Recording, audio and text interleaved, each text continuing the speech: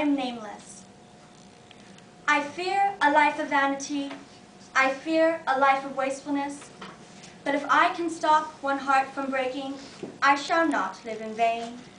If I can ease one life the aching, or cool one pain, or help one fainting robin unto his nest again, I shall not live in vain.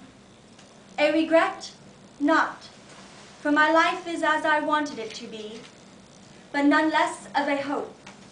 Nirvana, burn them, burn my thoughts, burn my words, for their resting place is in a flame.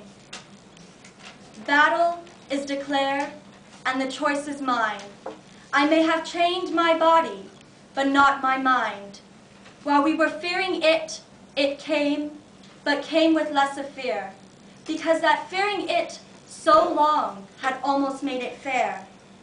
There is a fitting, a dismay, a fitting, a despair. 'Tis harder knowing it is due than knowing it is here. The trying on the utmost, the morning it is new, is terribler than wearing it a whole existence through. That my father's radical advocation must prevail through too. A greatest achievement, how could I claim? For I am nobody. Who are you? Are you nobody too? Then there's a pair of us.